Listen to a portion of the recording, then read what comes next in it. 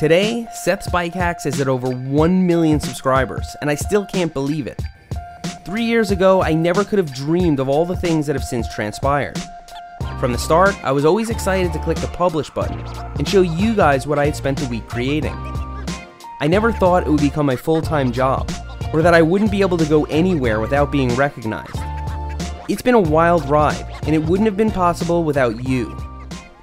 Thank you. As I approached 1 million subscribers, I decided to dig into my analytics and find out what made so many of you click subscribe. Over the lifetime of the channel, what 10 videos were most responsible for my subscriber growth? I'm gonna tell you, and spoiler alert, more than one of them were from the 10 Hacks series. Number 10 was a 10 bike hacks video I posted in May of 2017, titled 10 Bike Hacks for MTB, BMX, and Beyond. This particular video covered everything from hiding a first aid kit in your seat post, to making a dummy hub out of a piece of garden hose. In the video, I pretended to steal the garden hose from a neighbor, and I recall at least one commenter thinking I was serious.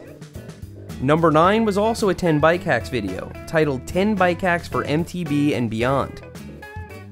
In this video, we cleaned a chain with a toothbrush, cracked a bottle open with a pedal, and even glommed some honey packets from Panera Bread in place of costly goo packs. Again, the humor was lost on some. Number 8 was a van video, titled Cutting a Hole in Alex's Van. And not being one to clickbait, we did exactly that. This was one of the few transitional videos I did during Alex's van build, and it was definitely the most nerve-wracking one for Alex.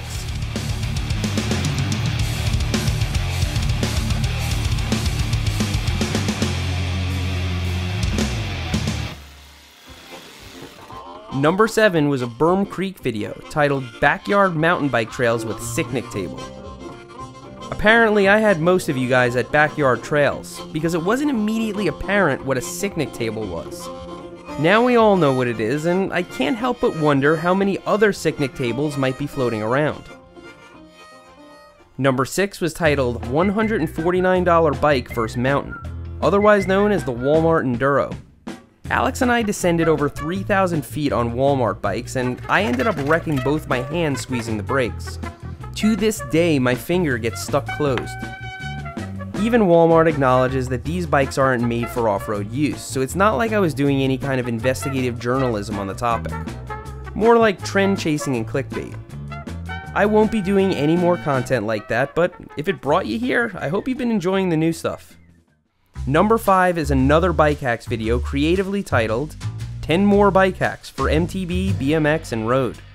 In this video, I built my famed 2x4 bike stand, which unintentionally became one of the easiest woodworking projects on the internet.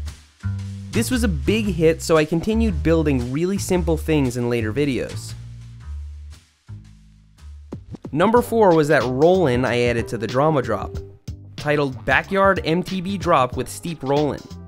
I never dreamed this video would end up being such a classic, but it had a great thumbnail, a fun concept, some DIY, and some great clips of Bobo trying the roll-in.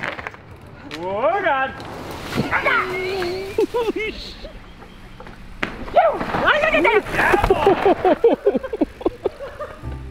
Number 3 now has close to 4 million views and is titled 10 Ridiculously Cheap Mountain Bike Upgrades. I took this title to heart, as most of the items barely cost anything. But this video hit the sweet spot for newcomers, who first wrecked themselves financially buying a bike, and then had no budget left over to pamper said bike. I'm making a list for another one of these this winter. Number 2 was the first van video I made with Alexander, titled Building a Camper Van for Alex to Live In. This was one of the biggest projects I've ever embarked on for the channel, and it strangely had very little to do with mountain biking. But it seems that many of the topics that surround mountain biking are indeed interesting to this audience.